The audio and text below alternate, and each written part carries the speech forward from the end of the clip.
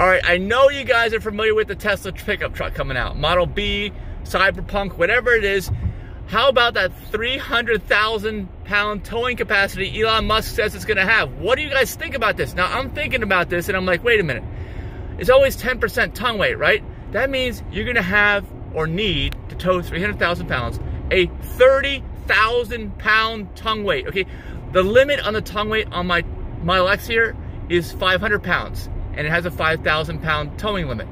So how in the world is the vehicle going to be able to carry a tongue weight, which is the weight on the rear bumper, basically, where the trailer ball is right behind the rear bumper, of 30,000 pounds? I don't think it's possible. I think the 300,000 pounds towing weight is a gimmick. Because of that, you've got to have 10% of the weight on the tongue too. Otherwise, it's going to be like a pendulum. It's going to your trailering vehicle is going to just swing out of control.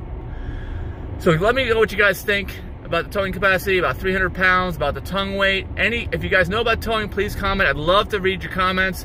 I want to find out more about this because, I mean, my other thinking is that I think my Model X can tow more than 5,000 pounds, no problem, but it just can't handle more than 500 pounds tongue weight, okay? Does that make sense?